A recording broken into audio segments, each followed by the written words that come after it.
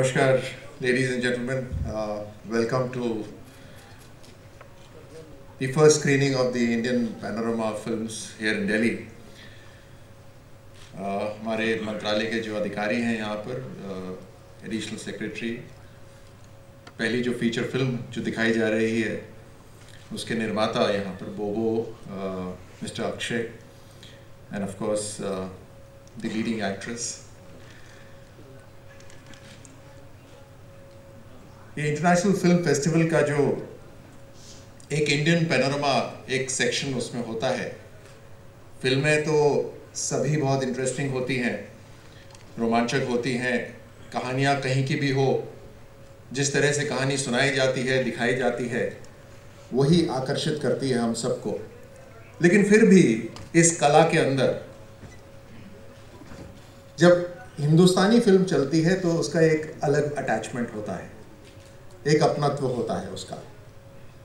कम से कम उसमें हम ये कहते हैं ये हमारी भाषा की फिल्म है, या हमारे क्षेत्र की फिल्म है, हमारे जो संस्कारों से, जो कल्चर से उठी हुई कहानियां हैं उसकी फिल्म है. उसी तरह से ये जो इंडियन पैनोरमा का सेक्शन है, इसकी अपने आप एक अहमियत बढ़ जाती है. जिस तरह से फिल्मों का जो सफ़र चल रहा है, कहानियाँ धीरे धीरे जिस तरह से दर्शाई जाती हैं, बदलती जा रही हैं. 1950, 1970 में जिस तरह की कहानियाँ होती थी, आज उससे बहुत भिन्न हो गई हैं. जहाँ एक समय था जब कमर्शियल सिनेमा और आर्ट सिनेमा अलग होता था, अब कहीं आकर एक दूसरे के साथ मिल रहा है. फिल्में बनाना बड़ा महंगा एक तरह से कारोबार होता था, बहुत फंडिंग उसकी इकट्ठी करनी पड़ती थी. आज कुछ फिल्में ऐसी भी बन रही हैं जो बहुत कम बजट में बन रही हैं. उसके लिए जो इक्विपमेंट चाहिए होता है वो बहुत कम हो गया है, आसान हो गया है. जिस तरह के मोबाइल फोन्स आ रहे हैं उनसे भी आजकल फिल्में बन सकती हैं. एक तरह से सरल हो रहा है, डेमोक्रेटिक होता जा रहा है ये पूरा का पूरा प्रोसेस. जहां एक समय जो फिल्में होती थी उसमें बहुत वैल्यू की बातें होती थी, आज उसमें भी बदलाव आया है. फिल्म निर्माता अक्सर ये कहते हैं कि हम तो जो सोसाइटी में हो रहा है वही दर्शा रहे हैं.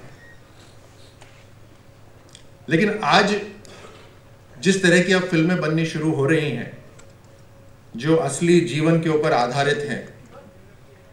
कुछ समय पहले हॉलीवुड में सिर्फ वही बनती थी, टीचर्स के ऊपर बनती थी, कोचेस के ऊपर बनती थी, असली रियल लाइफ हीरोज के ऊपर कहानियां बनती थी.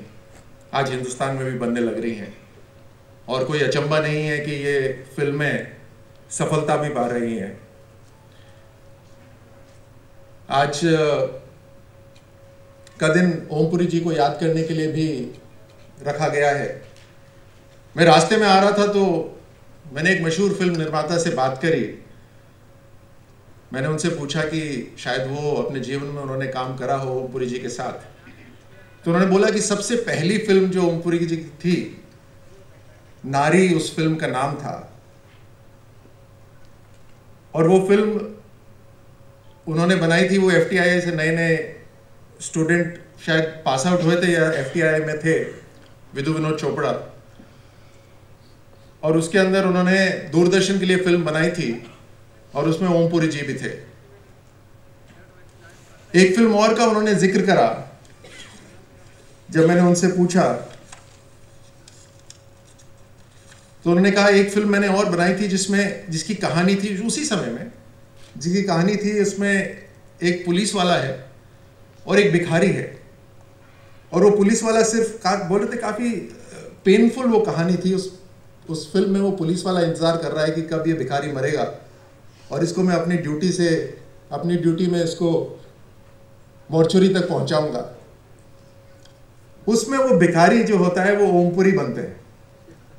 और उन्होंने कहा कि भिखारी बनने के लिए उन्होंने कई दिनों तक खाना भी नहीं खाया.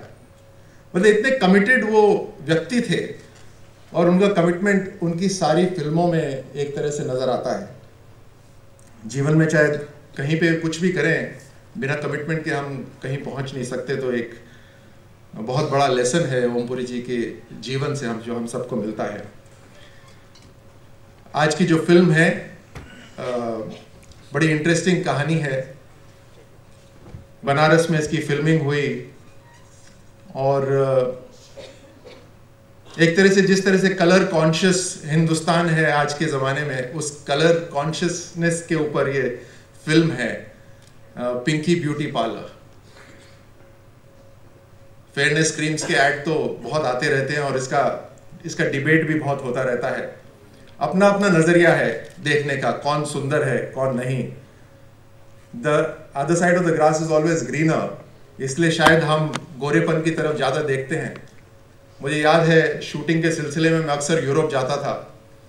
वहाँ पे यूरोपियंस हर समय सूरज के सामने धूप में लेटे रहते हैं ताकि उनका रंग हमारे जैसा हो। मैं एक पेट्रोल पंप पे गया और मेरे साथ इटालियंस भी थे, तो तेल भरा रहे थे वो गाड़ी में और मैं गाड़ी से बाहर निकला तो वहाँ पे कुछ लोग खड़े थे इटालियंस। तो उन्होंने कहा कि बेलो ब्रोंजाता, मेरे को देख के। बेलो ब्रोंजाता का मतलब होता है बहुत सुंदर रंग है इसका। हमने कहा हमारा रंग तो ऐसा ही है भाई, हम तो हिंदुस्तानी हैं। तो नज़रिए की बात है और इस फिल्म में शायद यही दर्शाया जाएगा। तो इस फिल्म के निर्माता, इन जो एक्टर हैं, सबको बहुत बहुत शुभकामनाएं। And may you all enjoy the film. Thank you.